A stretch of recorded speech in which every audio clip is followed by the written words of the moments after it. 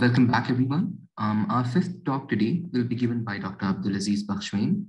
Dr. Abdulaziz is a PGY1 surgery resident at King Fahd Medical City.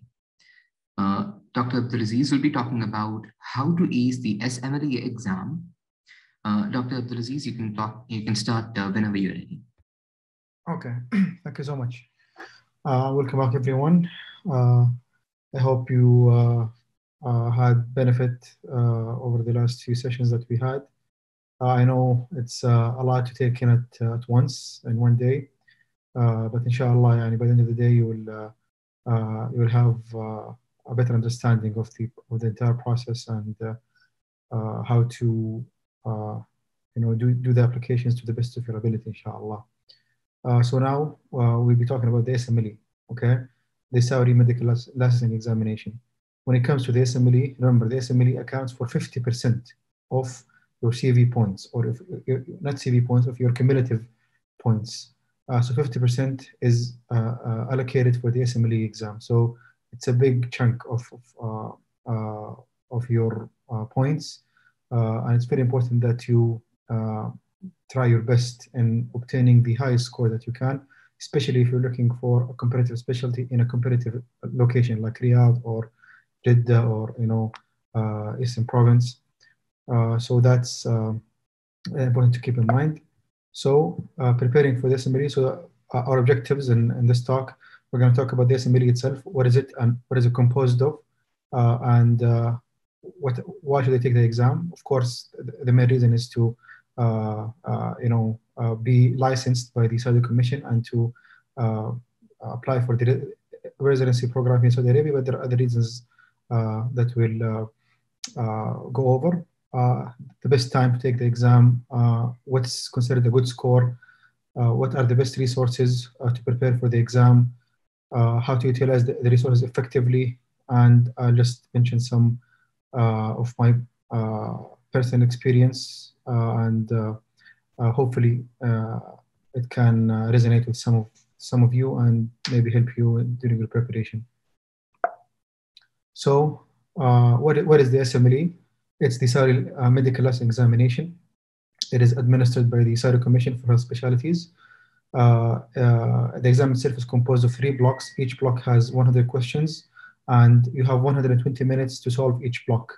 Okay, so it's 6 hours in total, and you have a 45-minute break that you can take between the blocks. Okay, of course, the SMLE exam is a requirement for all those who graduate from medical schools in Saudi Arabia, or those who came from abroad, those who finished the medical school abroad and they want to do residency here in Saudi Arabia. You must take the SMLE exam. You have to pass it in order to be registered and licensed by the Saudi Commission in order for you to practice medicine in Saudi Arabia, either to practice medicine or to be a trainee in medicine in whatever specialty that you're looking for.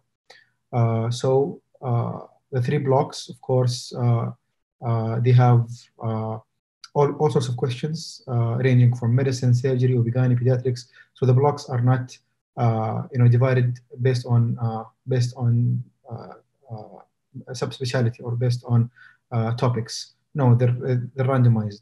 Although sometimes that you can see that there's a trend. Maybe the first block is mainly medicine. The second block is mainly surgical. Third block is mainly like OB/GYN and pediatrics. Usually there is a trend, but it's not necessary. But when you take the exam, you might yourself notice that trend. Okay, so this is from the blueprint, which is published by the Saudi Commission. This is how they divide the number of questions in the exam. So medicine has the biggest chunk. Around 30% of the questions are from internal medicine. 25% are OB/GYN and pediatrics each, and then surgery around 20%. And then there are ethical questions. They vary between exams, but they're not that much. Maybe like 10 to 15 questions total in the entire exam. So this is how the questions are divided between the specialties. So why should I take the exam? Of course, the biggest reason is to apply for the Saudi residency match. And of course, scoring higher means you have more points, means that you have a better chance of matching into your desired specialty, especially if it's a competitive specialty. To obtain medical practice license, so it's a requirement by the Saudi Commission. Even if you're not, for example, even if you're not applying for the matching this year, for example, for the residency match, you still have to take the SMLE in order for you to practice medicine. For example, if you're looking for a service opportunity, a service residency here in Saudi Arabia, you still have to be licensed by the Saudi Commission. It's a requirement by all hospitals. You cannot, touch a patient. You cannot manage a patient without having this license. Also, recently, it's required for you to apply for medical, for full medical license. For example, those who are, planning to apply to the US, to the US match. Of course, the US match has its own requirements, and one of those requirements is to be ECFMG certified. Over the past 2 years, the ECFMG certification process changed a lot because of the COVID and many changes that have taken place over the last few years. So there are many pathways through which you can apply for the ECFMG certification, and one of them is to be licensed in the country where you graduated your medical school. So for those of us who are graduating from Saudi Arabia, you have to be licensed from Saudi Arabia in order to be eligible for ECFMG certification. So now it's becoming a requirement for ECFMG certification. So even if you're not applying for the Saudi match and your plan is to apply for the US match, you still have to take the SMLE exam. What is the best time to prepare for and take the exam? I think it was mentioned by my colleagues, probably by the end of final year, beginning of internship, or just before the beginning of internship. This is I think, the ideal time to start preparing for a number of reasons. The main reason is by the end of your 5th year, or by the end of your final year, you will have, went through all of the different topics, all of the different specialties, all of the different blocks that are required in medical school. So you'll have a much better understanding of all the topics, either surgical or medical. So you'll have, at least a basic base of knowledge in these topics. Second reason is that before the start of internship, usually there is a period of 2 or 3 months that you're free, and that period you can utilize by starting to prepare for the SMLE exam. And the earlier you take it, so let's say that you took your first attempt, just before the beginning of internship, or the first month of internship, this will give you time to take more attempts in order to improve your score. Okay, so try to take the first attempt as soon as possible, or by the beginning of internship, so that you give yourself time to improve your score in case you need to improve your score. So this is important to keep in mind. And how many times can I take the exam? I think it was also mentioned. Just to reiterate about this point, you can take it 4 times in 1 year, okay, in one academic year or in one calendar year. You can take it 4 times if you fail the first attempt. So let's say you took it now, you failed, you have 3 more attempts, okay, for the exam. If you take it now and you pass, then you have 2 more attempts within that year. Within that same year, you have 2 more attempts to improve your score. After that year finishes, you have 1 attempt per year afterwards to improve your score. So I just wanted to make sure that you understand this point. So what are the resources? Again and again, previous questions, okay? These are the most important resource that you can use for preparing for the SMLE exam. There are many question banks. These are maybe the most famous: Earth, Glory, and Penguins. Maybe there are others. You have to ask around, and you have to join different Telegram groups in order to be updated, because this was during the time I took my SMLE exam. These were the most famous ones, and I think they're still the most famous ones. Usually, year after year, the people who are coordinating these groups, they change, but the group itself remains. So the questions are sometimes, you have to keep this in mind. It's a very important point that the questions are usually incomplete, or they're misunderstood, or they're solved incorrectly. You know, these collections are based on people's memory. So people differ in the way they memorize and how strong their memory is. So usually people, when they take the exam and they come out, they try to remember the questions, and they try to write the questions from their memory and from their understanding. So they might have misunderstood the questions, or they might have missed some key elements in the question. So just keep that in mind, okay? The questions are not perfect, and it's important to keep that in mind when you study. Sometimes it's important to focus on the topic itself, not the question content, okay? So you have a question which is unclear, ambiguous. Don't, focus on the question itself and the answers in the question itself as the way it was presented in the collections. Maybe you just need to understand the topic itself, okay? Maybe you have to go read about that topic itself, not to take the point from the question as it is written. You will have to use additional resources, of course, in order to complete your understanding, in order to have a better picture of the different topics and different questions that are asked, okay? And of course, you will need these resources to correct any wrong answers, okay? Because as I said, these are not perfect collections. You will find wrong answers for sure. You will find the wrong answers. You will have to look for the answers yourself, or you just have to follow them blindly. It's up to you. But I highly recommend that if you have a doubt in a question that you're not sure of, maybe you think that the answer is different, then you should go and do your own research and try to find the correct answer. If you cannot find it in the resources, go ask consultants in the hospital. Go ask residents. Ask your colleagues. They might have found a good resource that can answer your questions. So the most commonly used resources during the time that I was preparing for the exam, me and many of my colleagues and the people I know were using UpToDate. UpToDate is a tremendous resource. It can answer a lot of your questions, but not always. Amboss is very, very, very good. It gives you a very nice overview. It's very organized. It's to the point. So you might benefit from using Amboss as well. There are courses that are given by doctors or institutes. Usually they have announcements on Twitter, some advertisements on Twitter or Telegram or WhatsApp groups. These courses, they're usually long, okay? And usually they focus on a certain discipline or a certain topic. And usually they don't give you a comprehensive approach or a comprehensive review of the topics. So you can use them, but that's up to you again. If you feel that you're weak in a certain area, in a certain discipline, you might benefit from them. But in general, personally, I don't think they are, a make or break deal in preparing for the SMLE exam.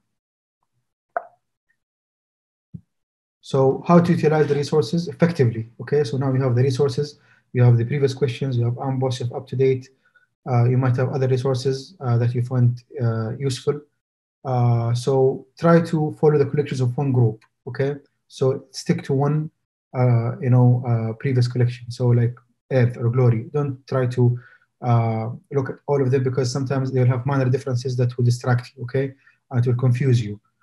So try as much as possible to stick to one, a set of collections. Be systematic, try to be systematic, start with one discipline, then go to the next. So, you might start with surgery, then move on to medicine and so forth, because otherwise it's a distraction. It's going to take you longer to prepare. It will organize your thoughts and it will save you time. And partner with your colleagues. It's a very nice way to review and to go over, ambiguous questions that are not clear. Okay, so maybe have a study group with your colleagues, with some of your friends that you trust, that are actually preparing for the exam and they're taking it seriously. So do review sessions maybe once per week. Gather together and discuss some of the questions. It's going to give you a very good understanding of the difficult questions, especially. Okay. How to deal with unclear or vague or incorrect questions. So as I said before, ask around, ask your friends, residents, consultants. They might have the answer. Use UpToDate or Amboss to get a clear understanding of the topic and the most likely answer, or other resources that you might find useful. Amboss, as I said, it has a great library, and it has also an excellent question bank. The library is very organized, to the point. It gives you the most important points in every topic. It gives you the most important diagnostic test. It gives you the first line treatment for most of the topics, for most of the topics that are covered in the SMLE.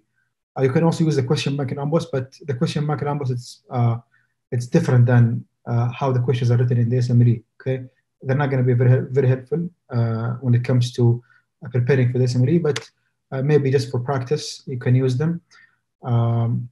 And as I said, any other trusted reference that you can use and that you might find useful, but try to limit your resources. Don't use a lot of resources, because this is going to distract you and it's going to waste your time.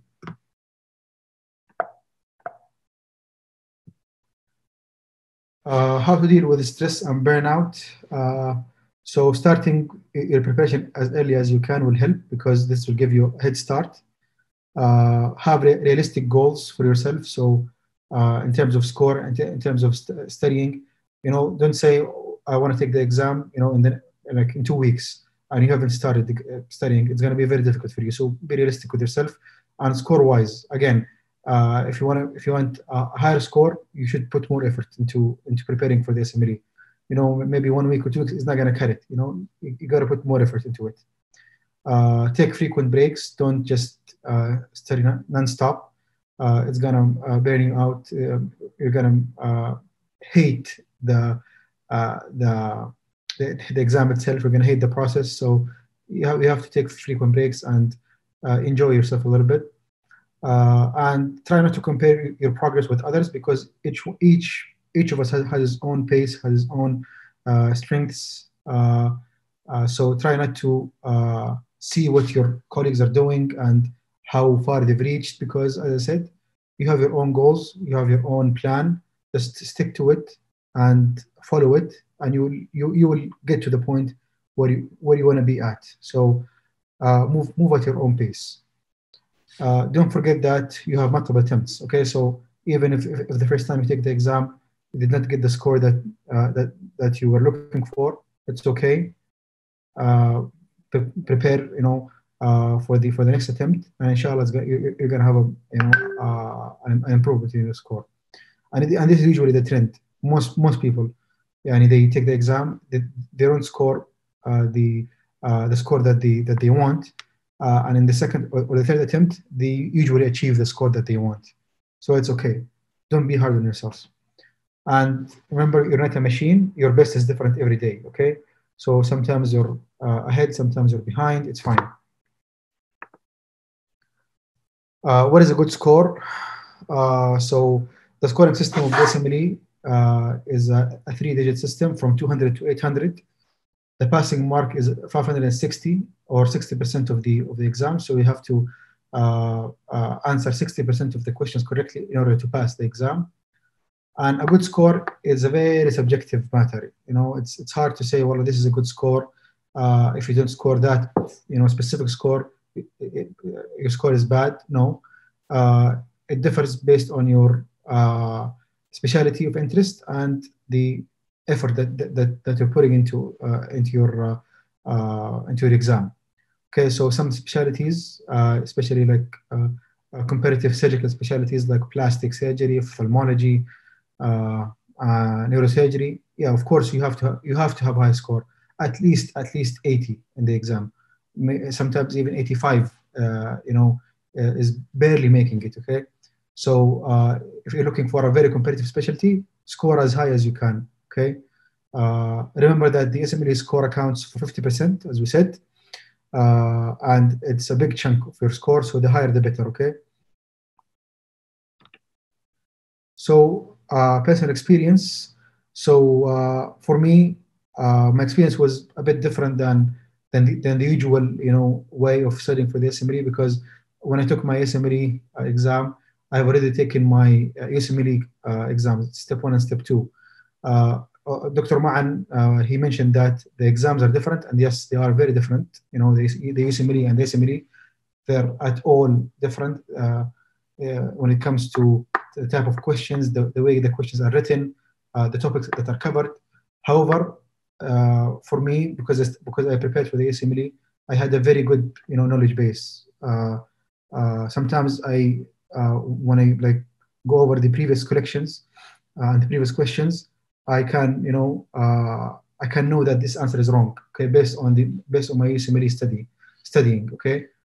Sometimes I not have to go to AMBOSS or UpToDate, because I know that from USMLE that this particular question is wrong, or this particular answer is wrong. So this saves me a lot of time, and my USMLE preparation was not as long as some people usually prepare. I took my USMLE exam right after I took my USMLE Step 2 exam, around 3 weeks after. So in these 3 weeks, I tried to study as much previous collections as I could, and then I took my exam. So you took your exam the first time, you got a score. It's not the score that you want. So what to do if I'm going to take the exam again? Okay, and this is what I did. I took the exam 2 times. The first time, alhamdulillah, I had a good score, but I still wanted to improve my score. So for the second time that I went for the exam, I went through the question files, the previous questions, the collections. I had a quick look at these questions. I generated a list of most commonly asked topics and concepts. I studied these concepts from AMBOSS mainly, okay? And then after I studied these topics from AMBOSS, I went back to the question files and I tried to apply the knowledge that I had from AMBOSS to the previous collections. And then I used other, of course, resources like UpToDate to make sure that my answers are as correct as possible, okay?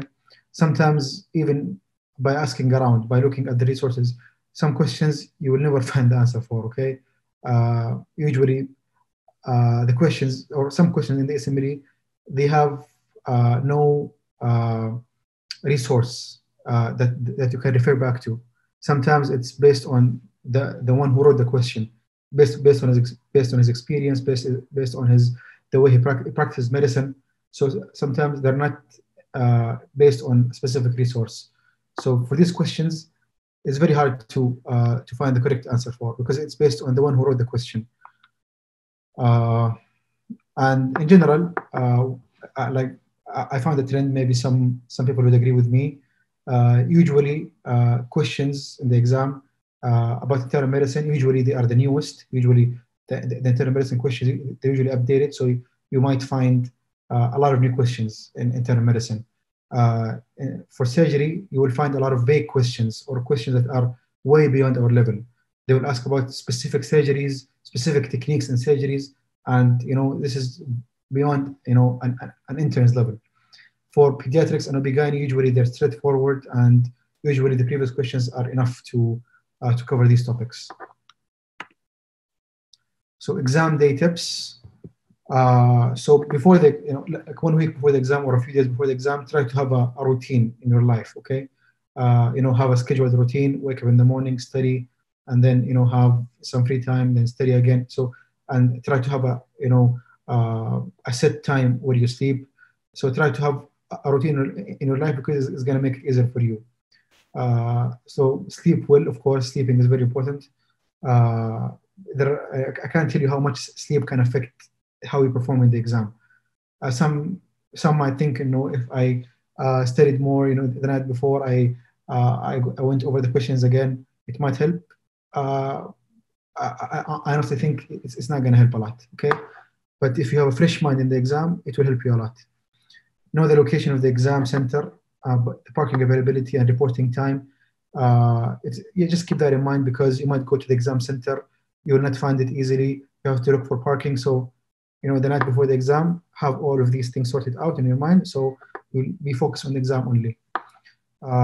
take water and a snack with you, because remember it's a 6-hour exam with 45-minute break, so it's a long exam, so you will be exhausted in the middle. So have a snack with you. During the exam itself, try not to second guess yourself. Okay, so be confident in your answers and just stick with your gut. If your gut tells you this is the answer, just go for it. Okay. Bottom up approach. This can help you save time. So this is what I usually do. I read the last line of the question, or the last 2 lines of the question. If the question is very clear and I can answer it from only the last line or the last 2 lines, I just go for it. If not, I start reading from the beginning. And this is especially helpful in SMLE, because if you have a repeated question, okay, don't bother yourself with reading the entire question. It's repeated. If you read the last sentence, that this question is repeated. Okay, just go for the answer that from the previous collection and just move on. This will save you time. Try to memorize the normal values of the most common labs, like CBC, renal function, liver function, because in the exam they don't give you normal labs. Okay, there is not like a specific sheet where you have the normal labs. Sometimes in the question itself they will give you the normal lab, but not all of the questions have normal labs. So if you have the normal labs in your mind, it's going to save you time. It's going to make you more confident in your answers. So in summary, start as early as you can. By the beginning of internship, you should have taken your first attempt. Have a plan and limit your resources. Previous questions, maybe almost up to date, and partners. Okay, study partners, and gather with your friends to review. Have a clear objective and have a realistic goal, and try not to compare yourself with others. Everyone has his own pace. Everyone has his own abilities, so it's fine. Move at your own pace. You have your own goal. Just keep working hard to reach your goal. And if you have any questions, please ask.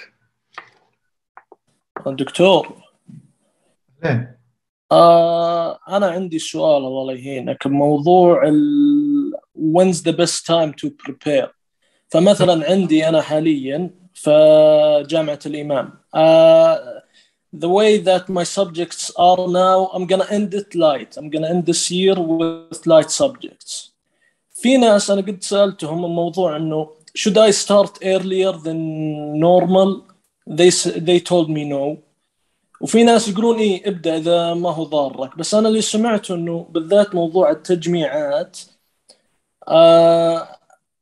it's not good to start with older يعني تجميعات الباتشز الأقدم لأنه most likely they will not repeat itself يعني. فمثلا أنا الآن على وقتي ما أقدر أذاكر تجميعات الشباب اللي جالسين يختبرون الآن. فهمتك إيه. فهل هذا صحيح الكلام ولا لا؟ شوف يعني من ناحية تجميعات صح إن هي تختلف من سنة لسنة، ولكن في أشياء كثير يعني إذا السؤال كان مختلف ولكن الفكرة تكون نفسها. فاهم كيف؟ فحتى إذا بدأت يعني من قبل الامتياز أو نهاية آخر سنة راح تستفيد 100% راح تستفيد، والأسئلة حتى التجميعات راح تفيدك. ولكن ممكن الأفضل إنك قبل اختبارك إنك تركز أكثر على التجميعات. خلاص التجميعات اللي هي most recent هذه اللي تركز عليها، ولكن التجميعات اللي ذكرتها من قبل حتساعدك، حيكون عندك على الأقل خلفية ممتازة جدا على الأسئلة.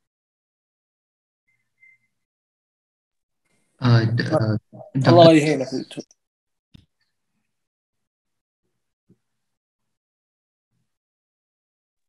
Guys, if you have any more questions, then do save them for the panel session at the end. Dr. Bakhshwin will be in the panel session and you can ask your questions then. Thank you, Doctor, for the beneficial presentation. We will now move on to the next talk.